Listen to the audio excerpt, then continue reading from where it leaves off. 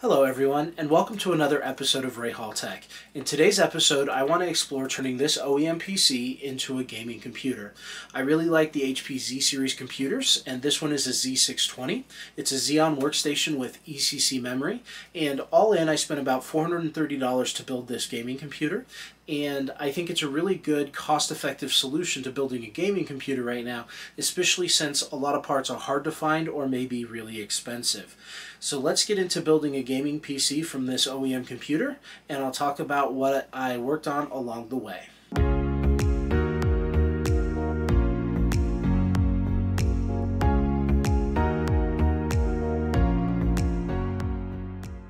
One of the reasons I really like HP computers is that they're often toolless.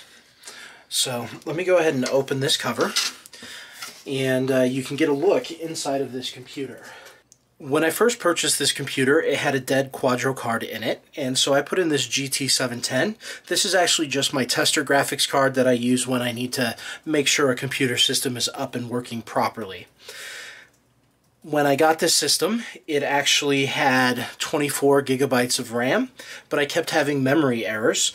And if I pull out the memory shroud here, you can see that the shroud actually cools the memory. It's got a fan here and one in the back. And then there's also the cooling fan for the processor. But the computer kept having memory errors, and I thought I would reseat the memory. It turned out that one of the DIMMs was a low power DIMM and the rest of them are not low power. So I'm not sure if that's why this computer was sold, because they thought the memory was bad. But I took out 8 gigs of memory, dropping this down to 16 gigs so that it would operate successful and there are no memory errors. In addition to that, this computer had mechanical hard drives. It does have hardware RAID built in. So right now, I have its original two 500 gig hard drives as a RAID array.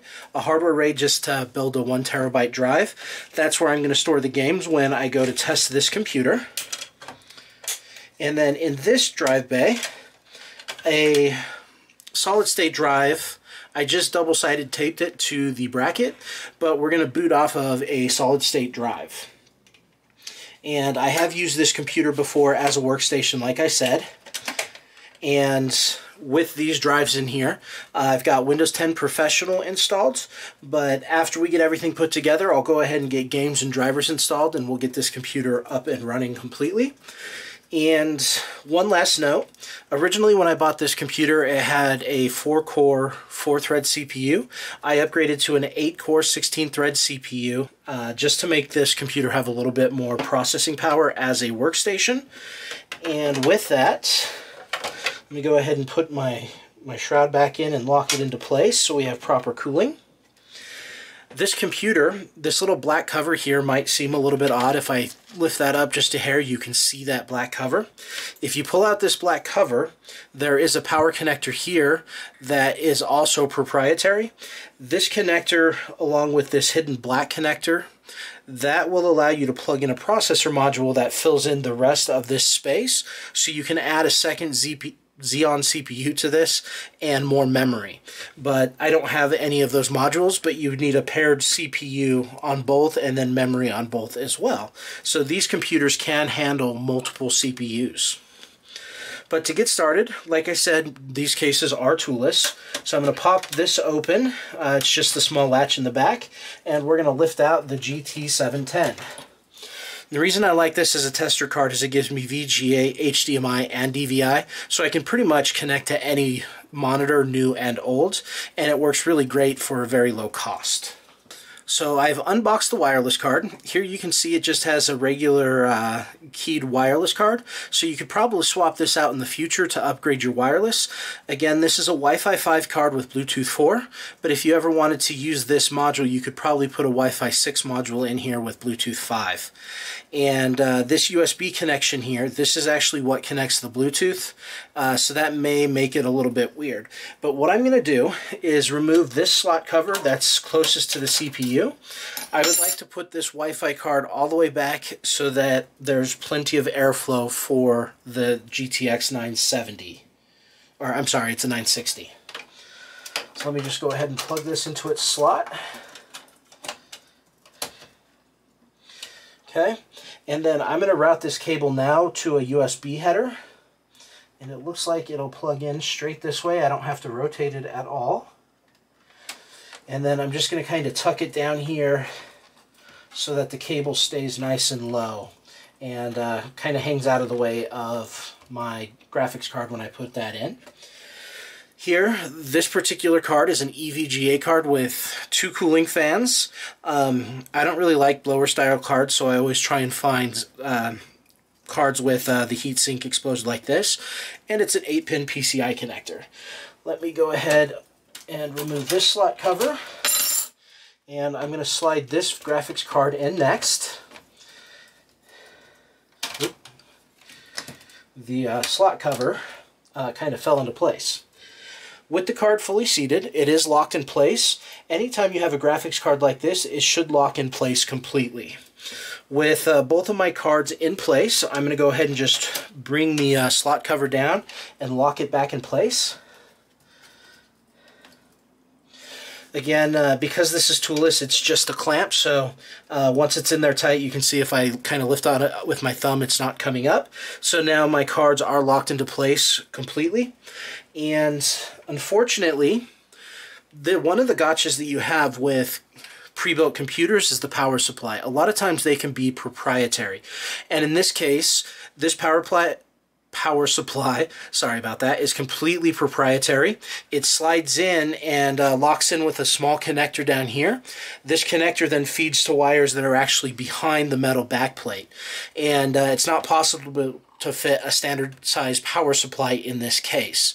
So when I was shopping for different HP computers, I wanted to make sure that it had 2 6-pin PCI Express power connectors. You may need to look for that on a pre-built computer. You don't always hear about that when it comes to the power supplies. You may not be able to plug them in. Another big problem with HP power supplies, and Lenovo as well, sometimes the pinouts are not the same as a standard power supply, so you also often have to buy an adapter cable so that you can plug them into a motherboard, or if you wanted to get a pre-built case and put it in a standard case to improve its looks.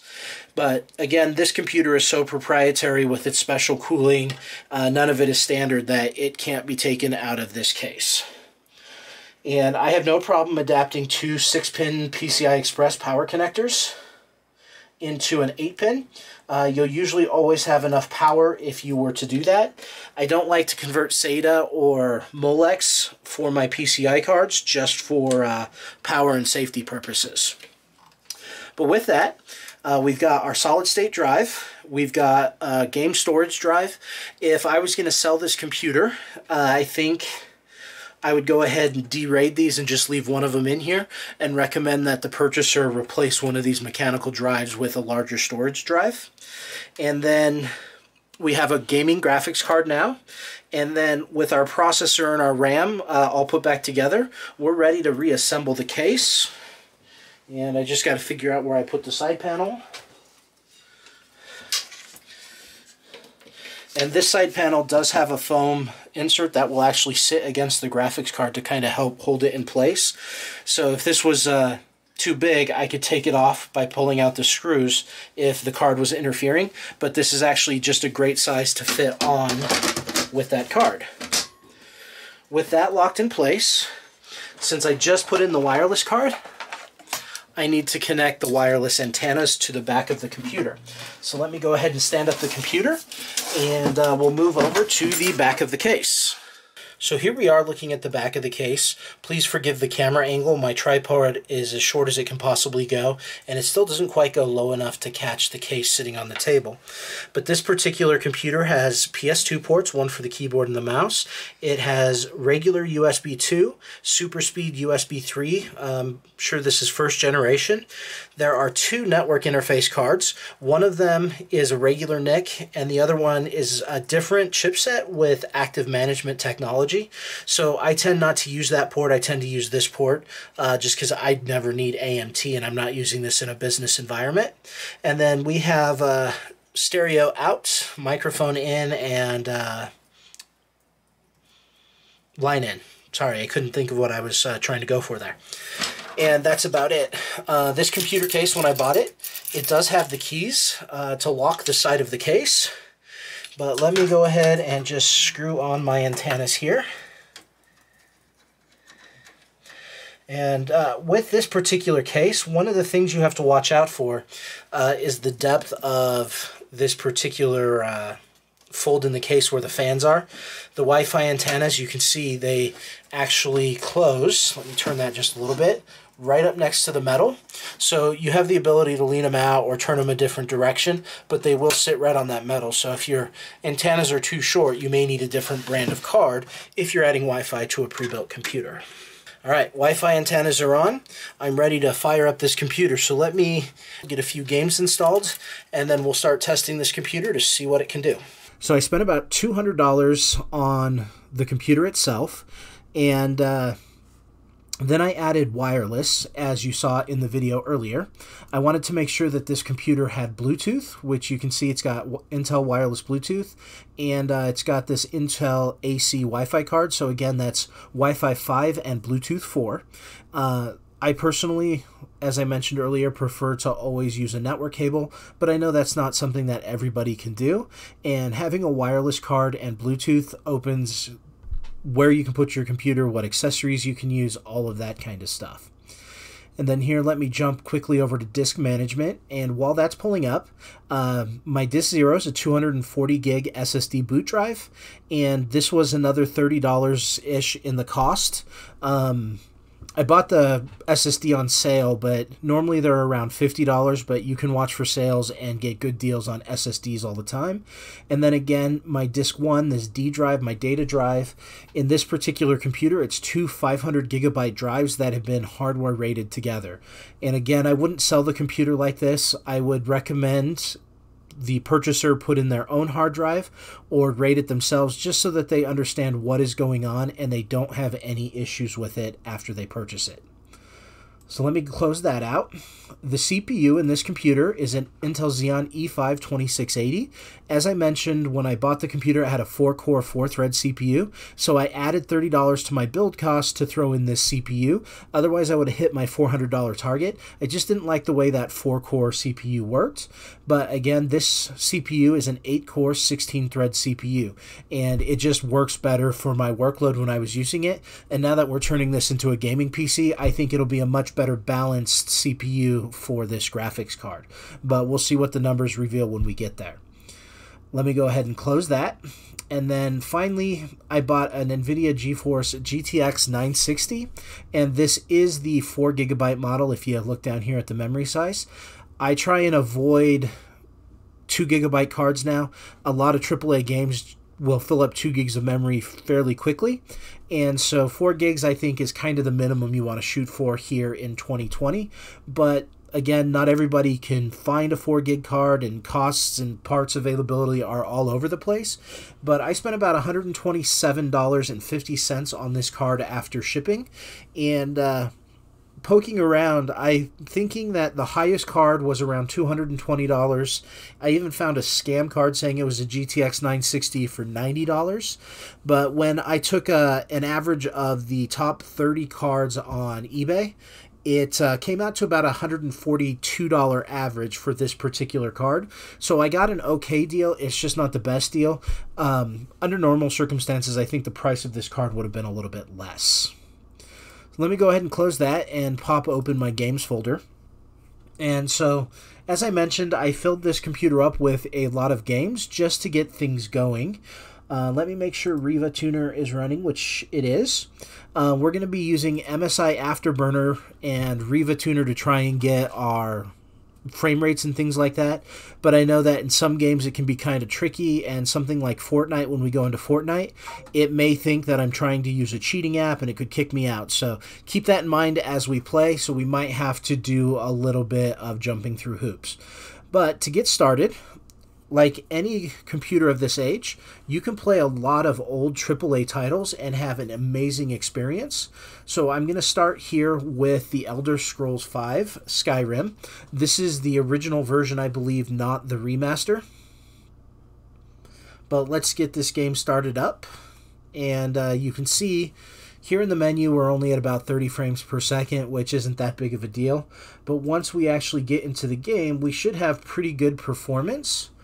In this game, I have a mod installed that makes me walk really fast. I hate how slow you move in Skyrim, and exploring can just take forever. But you can see we're at a consistent 60 frames per second, and I'm going to walk through that flame and start on fire. And you can see it's just working very well like it's supposed to. Oop. Well, I haven't picked a lock in Skyrim in a while. It's got to be over here somewhere. Huh. Alright, don't make fun of my lockpicking skills, because obviously I'm terrible at it. Oop, too far. There seems to be some kind of weird lag in this mouse, probably through the recording software, but anyway, I'm going to walk in here, and you can see it's working pretty well at 60 frames per second. Oh, and now we've got some combat because I made all the bandits mad. So with that, again, old titles are always going to work pretty well on this. So let me go ahead and quit that and drop to my desktop. With the huge library of old games, I think building a computer for playing old games is always a great idea. And even if you buy a pre-built PC that has an older video card, some of these older AAA games will give you a great experience, and these older computers will give you a great way into gaming. The next game that we're going to look at is Shadow of the Tomb Raider. And here in the menu, I'm not sure if it's frame limited or not, so you should see it jump all over the place. But I'm just going to go ahead and load a game.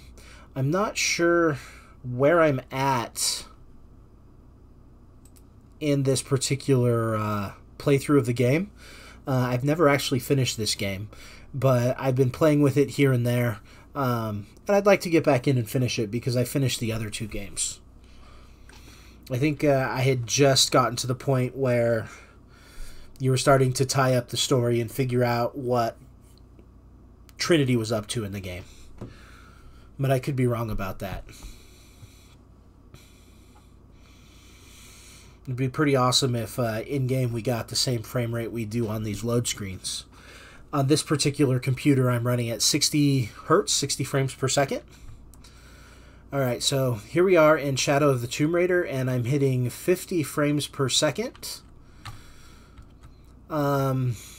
Which I think is a completely playable experience. And let's take a look at our options for our display and graphics. Alright, so I'm using DirectX 11 mode. 1920 by 1080 because I figure most people are targeting either 1080 or 1440p gaming. I am in full screen mode, and I don't have an exclusive full screen.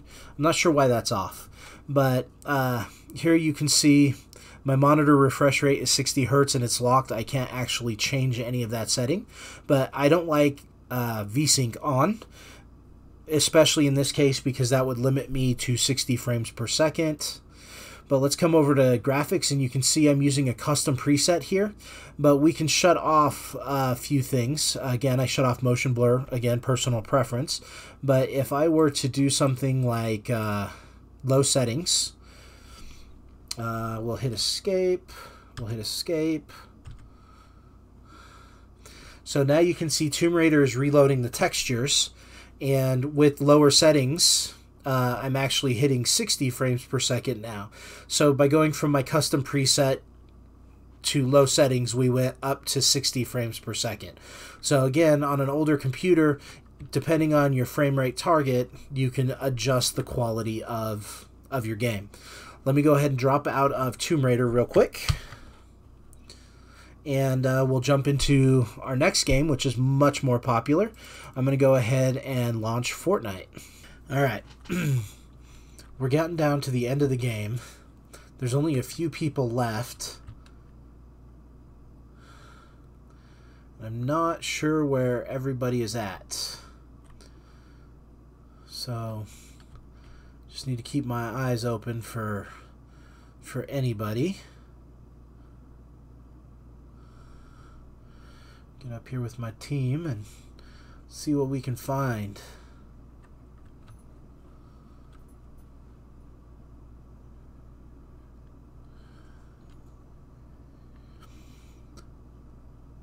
But here at the end of the game, you can see that we're doing a really good job of maintaining the 144 frames per second, which we've had for pretty much the entire game.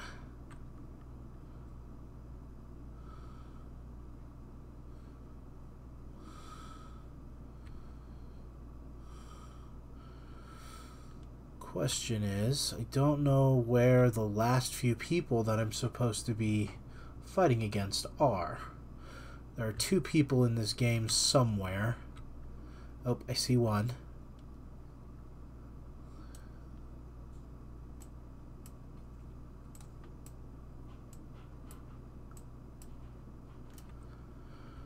Alright.